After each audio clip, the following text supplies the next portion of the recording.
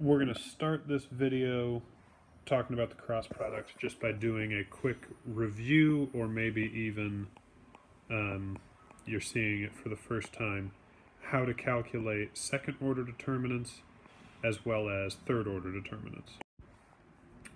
So second order determinants, you always multiply along the diagonals, and you're going to do the product of this diagonal, always top left to bottom right, minus the product of this one. So this is going to be 2 times 3 minus 4 times -1, so the value of that determinant is 10. And we're going to have to use that to evaluate the third order determinant.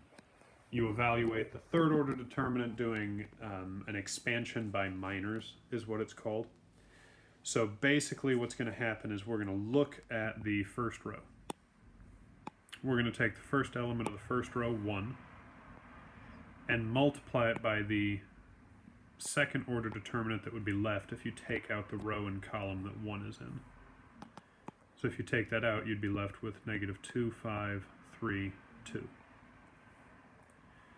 So we're going to move across the row. We did 1, now we move to 4.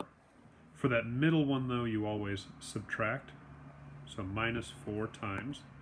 Again, take out the row and column 4 is in. You'd be left with the second order determinant 7, 5, -1, 2. Move from the 4 to the 6. That one we add. So you're always subtracting this one, adding this one. And if you take out the row and column 6 is in, you're left with the second order determinant 7, -2, -1, 3. Using the idea from right here, we evaluate these 3 second order determinants. So we're going to have 1 times -19 minus 4 times 19 plus 6 times 19. So I don't have a calculator on me. Let's see how we can do this in our head. Make them all be times 19. So that's -5 plus 6, that's 19. Awesome. So that's how you calculate determinants. Second order determinants, 2x2s, and third order, 3x3s. So then, getting to the cross product, we have u and v here, and we're going to be looking at u cross v. We always set up a third order determinant where u is going to be the middle row, v is going to be the bottom row. So 2, 4, -1, 0, 5, 3. The top row are our unit vectors, I, j, k. And then we evaluate this determinant just like we did above with that expansion. So we take I out, we'd be left with 4, -1, 5, 3.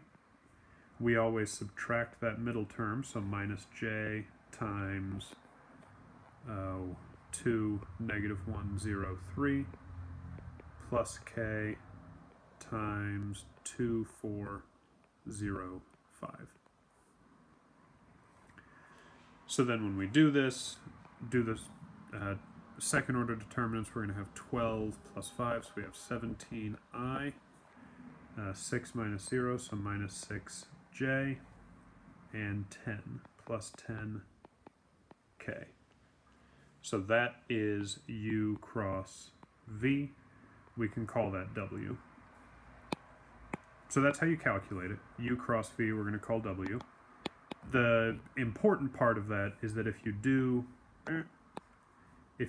u dot w, you should get 0. If you do v dot w, you should get 0.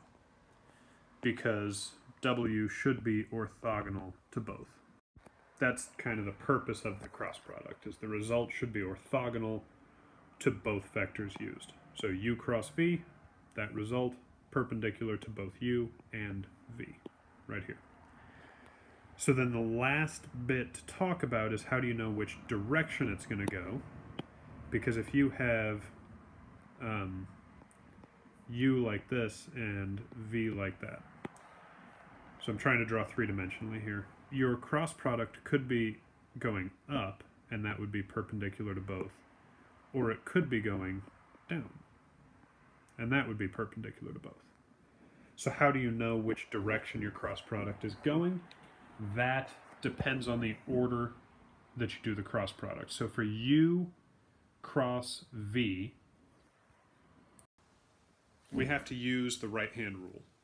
So the way that u and v are positioned in the picture, you put your hand and your fingers would be at the starting vector u, and you would have to curl them to get to v. And your thumb says, all right, then it's going up.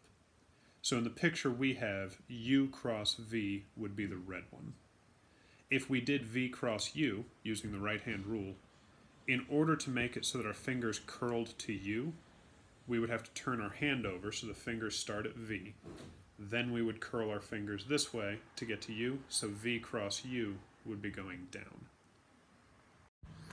So when we talk about that right-hand rule, that's what we're trying to say, is that you have to arrange your fingers along the first vector in such a way that you would curl them to get to the second, and the thumb tells you the direction you're going. So in the XYZ system, you would have I and j, the unit vectors in the direction of x and y-axis.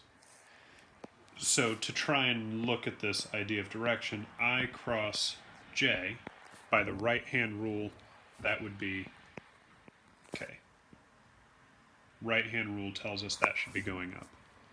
But if you flip that around and do j cross I, and do the right-hand rule, that would give you the unit vector going down this way, so that's going to be negative k. So that's the idea of the right-hand rule. These examples here may help clarify that. But you have to know, for cross products, you have to know the determinants are how we calculate them. But then you have to know that this is the reason it's important, and you can always check by doing the dot products. They should be 0. And then the right-hand rule helps you decide which direction you're headed, right? Because in space, if you're orthogonal to two vectors, you could be going 2 different directions. And the right-hand rule and the order of the cross product is what determines the direction you're headed.